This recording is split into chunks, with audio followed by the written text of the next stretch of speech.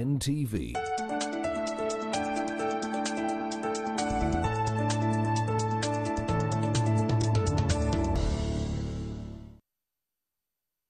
Good morning and welcome to Everyday Life on this 22nd day of the month of January in 2018. The month is really moving fast, so you probably have, laid down your strategy and you are sure that you'll probably achieve or maybe hope to, achieve the goals that you've set from the previous year. Now, today we're going to look at a legacy of a very good man and, a leader in the religious circles, the late Nkoyoyo. He passed away, but then, there are a number of people and a number of, good Ugandans who are trying to keep up his legacy. This man of God had put up schools, he had put up very many things, to try and cater for the other people. And that is what we're going to talk about. But before we head into the discussion, we did a story about a school that was set up by the late Nkoyoyo. And just take a look at this story. Nkoyoyo Boarding Primary School, located in Buyikwe district, stands out as part of the legacy of the late retired Archbishop of Uganda, Livingstone Mpalanyi Nkoyoyo. The school, which is commonly called Matale, after the village in which it is located, was established in 1957 as a girls' boarding school. It was later turned into a mixed school in 1961. Nkoyoyo oversaw the success of the school between 1960 and early 1990s. In fact, we have lost a father, an advisor, a counselor, and in fact, mostly those three things. However, ever since the school's administration was handed over to government under the Universal Primary Education Arrangement, the school's standards suddenly started dropping, and it is now just a shadow of its former self. Many of the school's buildings have been abandoned after they began developing cracks from years of neglect. A number of buildings have no roofs, and part of the compound has been turned into a grazing ground for livestock. Tony Makubuya, an old student of Matali between 1974 and 1976, recalls the glorious days of the school. Lyalina abebitibwa abagagga abasuubuzi nga bawulira nga bayita Makinawa, Bomboka, Junju Motors, bonna bajjanga wano nga tukyasoma tuli bato nga bayita wano abaana baabwe. Gavana Banyanga Byakyakiki ku mulembe gwa Mindi bonna bajjanga wano nga bazze okulaba abaana baabwe. This structure used to be the dining hall for pupils here in the 70s, 80s and early 90s. But as you can see, it is now in a solid state and condemned, with pupils no longer using it. The buildings are old. That is the matcha, they are old. And as you see, those ones which you are seeing that at least they are presentable are the ones we renovated. This situation has seen the enrollment levels reduced from 3,000 pupils in 1990s to 700 by 2017, as the pupils' academic performance continued on a downward spiral. 2015, when I came, we got 33 first grades. 2016, the performance deteriorated a bit. We got very few first grades. So this year, we're expecting more. So performance cannot just come in a year. No, it is through hard work and teamwork and also the welfare. Tony Katamba, the chairperson of Nkoyoyo Boarding Old Students Association, says the church and parents neglected the school after government introduced universal primary education. The association has already committed to the diocese, to Mukono Diocese, that they are going to pay the next headmaster wherever he comes from, and then we will also facilitate in trying to get some of the best teachers. In memory of late Nkoyoyo, the school administrators have appealed to government and the old pupils to work towards the renovation of the school. It has so many cracks. So if we can put up a new structure and maybe this side of the main hall, at least it is okay, it can be renovated. We even put a signpost strong signpost which can, at least everybody who passes by will really remember that this is the foundation of Bishop Nkoyoyo, because he's a founder.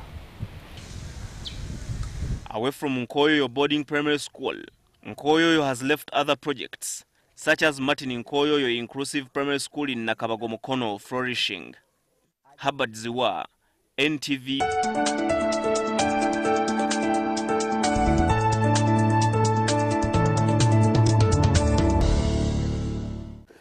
Welcome back. This is Everyday Life on the 22nd day of January. Now, in studio, I have Chakwa Namitala Doris, the treasurer of Matale Old Students Association, and a colleague, in another place, but here is sitting in as the chairperson of Matale Old Students Association. From that story, we can, pick out that the legacy of the school, was a strong one from the foundation from back in the days. But what I noticed was that it was a girls' school initially, and I want us to start at that point. Is it still a girls' school? Because I have Tony Katamba as the head of the association. Thank you very much, Walter. Good morning, viewers. The school started in the 50s as a girls' school, but it advanced to a mixed school in the 60s before it became actually one of the best schools in the country through the 70s, 80s, and early 90s. Yeah. All right. And, to put this whole thing into context about the legacy of good schools in the country, this is not just an isolated case, but I also did a story previously about Nyapea, in northern Uganda. And this is a school that was also ranked as one of the best, and also, came down crumbling, and it's a, religion-based school. But issues of mismanagement and probably even, lack of support from the government. They are trying to revive that school as we talk now, but what we want to hear from you about this particular school is, what plans do you have, Doris? Thank you, Walter. Good morning, viewers. The plans we have for this school, apparently we are trying to recruit a new headmaster that we feel will manage this school. He was initially our former teacher, and we thought that when we bring that person on board, he will be able to put this school back to glory. He has a plan. He has narrated to us the mechanisms that he's going to use to ensure that this school comes back to its glory, with the help of the church, since it is a school that is founded by the church, plus the old students. Okay. And, we cannot probably have solutions if we do not understand where the problems originated. Yeah. What basically happened, to Nkoyoyo's school? Thank you very much, Walter. Now, what from the diagnosis that we've been doing for a while now, what really happened to most of these schools was that the people with the parents that used to be heavily involved in the running of these schools pulled out when people said UPE. And in the scramble for privatization, several schools came up, several private schools came up around the urban centers. So what parents did, because there's apparently right now a little more money in their pockets, they did not care that at one point maybe the economy would, be better in terms of structures, and then the right money would be coming to their pockets. So they ran to these private schools and abandoned those schools. Reason being, the private schools did their homework and added a little few things to the things that they give out in their systems. You have private schools taking kids for swimming. You have private schools giving sodas on lunch. You have private schools, and these are things that were not heard of, yeah? So what happened is, we the parents abandoned these schools, but we forgot that there are the schools that were set up on the right foundations, because maybe one thing we didn't mention is that this is a church-founded school. Yeah, the land was given free of charge by the late Nkoyoyo, who is the father to the late bishop now, the late Archbishop Nkoyoyo. And you had people willing to give out free land to educate communities wherever they are. And this school was set up on a vast piece of land with all sorts of facilities that you would never come across in these, urban private schools. So the onus now is on the public to realize that maybe those schools gave a lot better in terms of raising children for the future, in terms of grooming children for the future. And so the onus is on us to now go back and revive those schools, because with these urban-centered schools, only urban people can go there.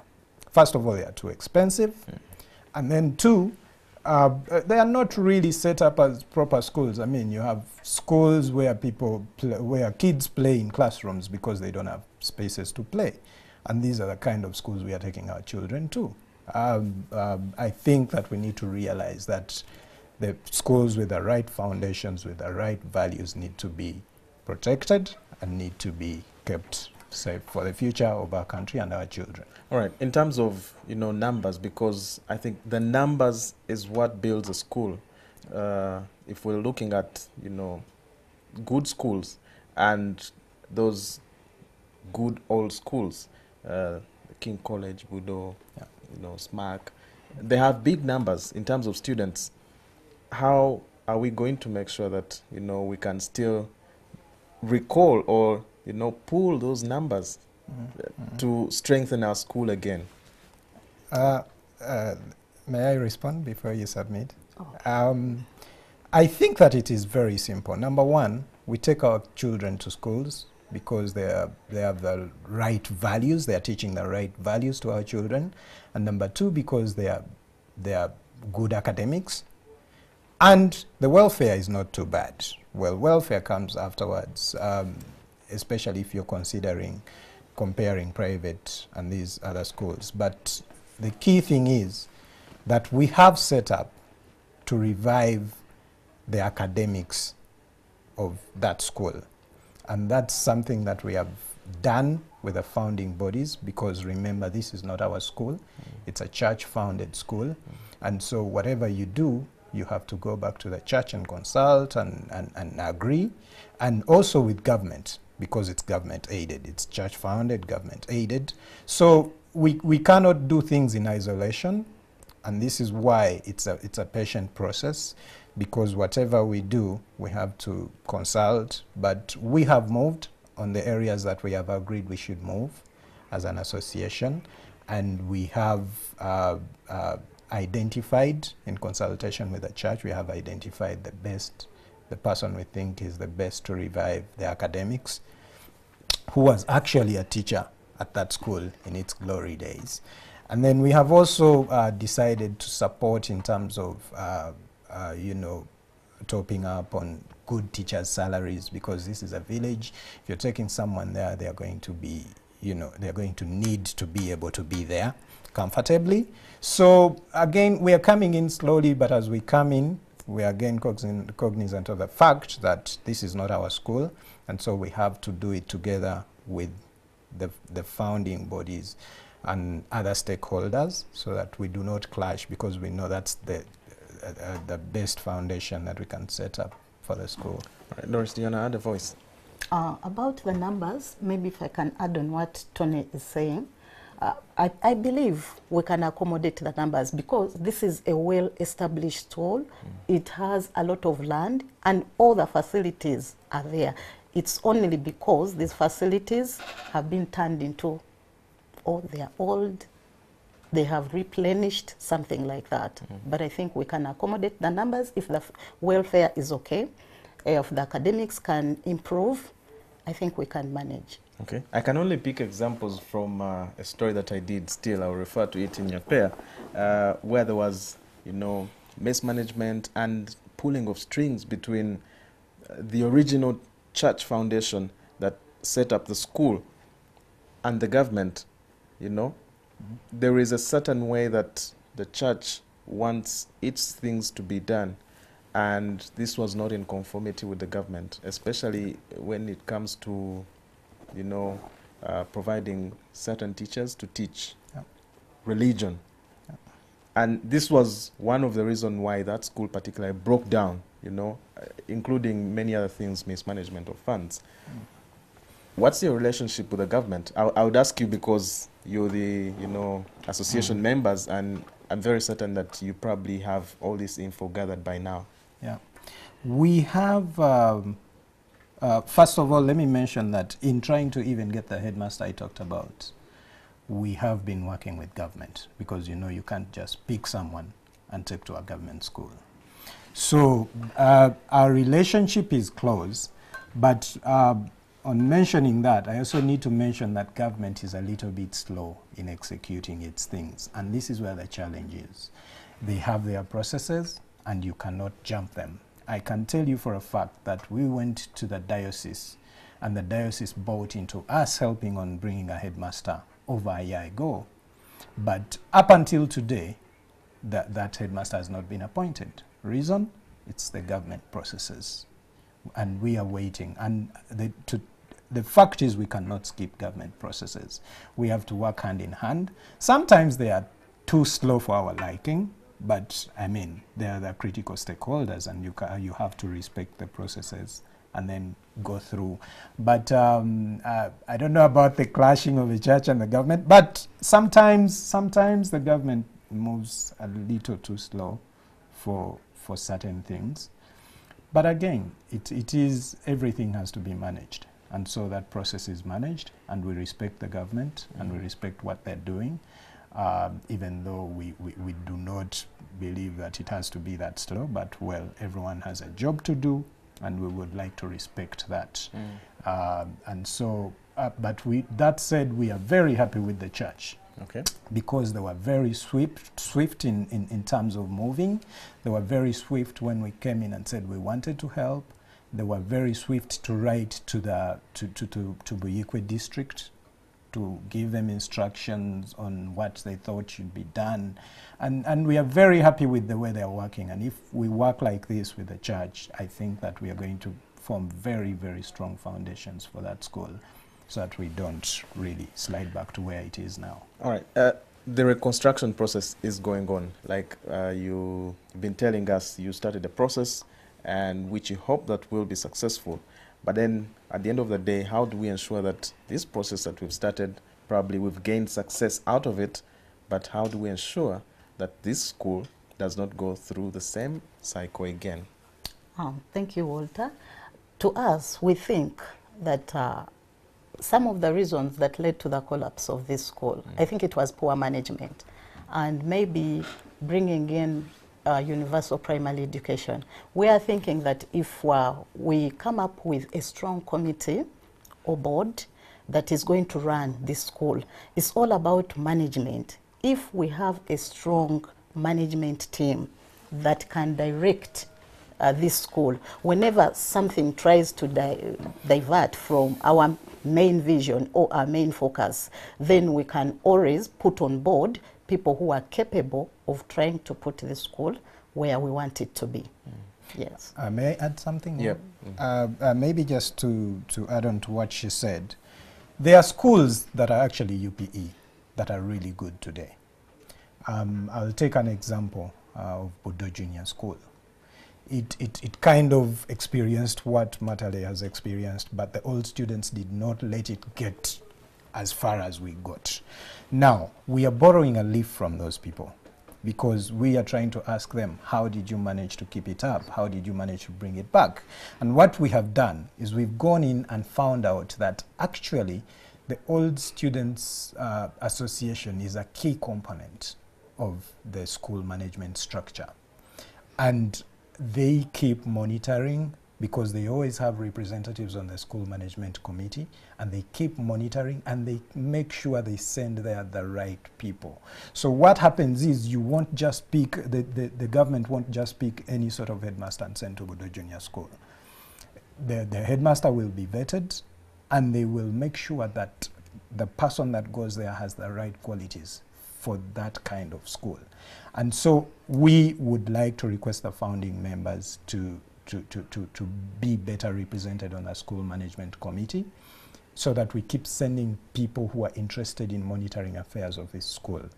And once we can do that, then the running of the school can be monitored on a daily. And so we can't keep doing the wrong things. We can't keep taking the wrong headmasters. We can help when they need help. And so going forward, we think that we are going to be a very critical part of the school management committee because it is critical to monitor what goes on at the school. You know, headmasters are like leaders. They keep changing, and when they change, they come with different visions, different strategies, and sometimes the strategies they come with are not the best for a particular school.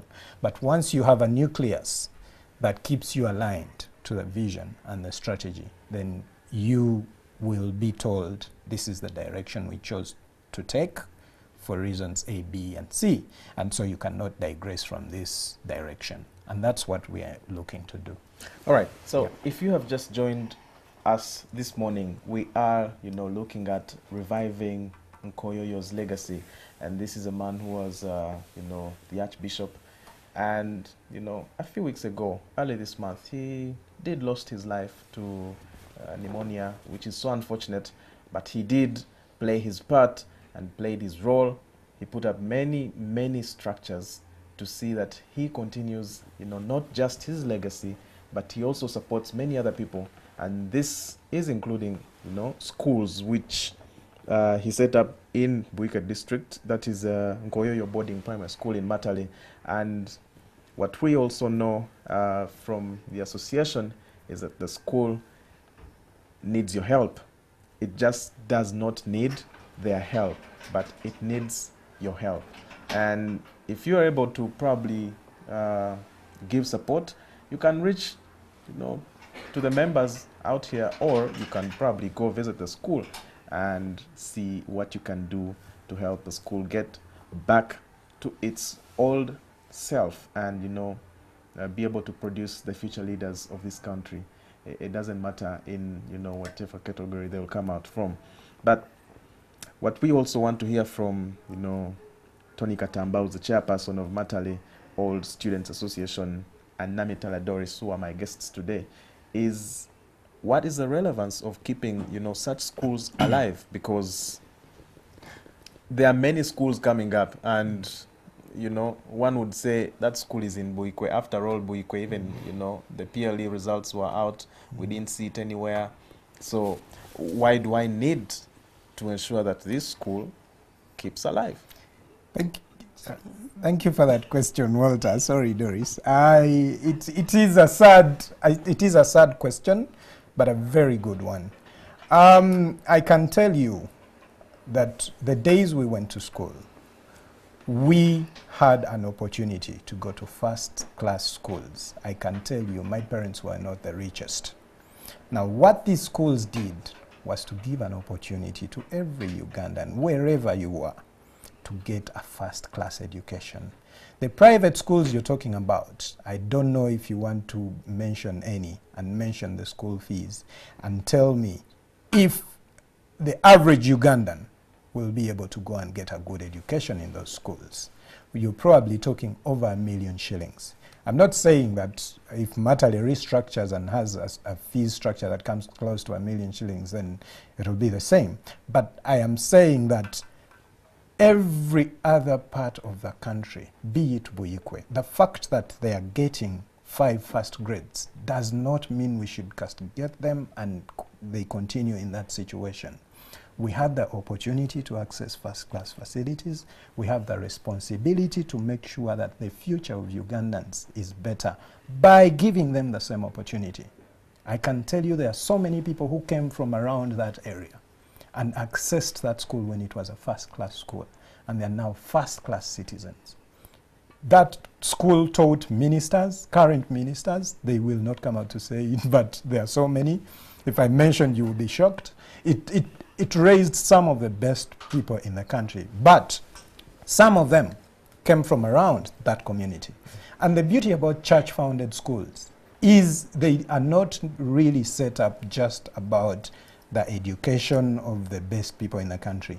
They are set up to help the communities around them.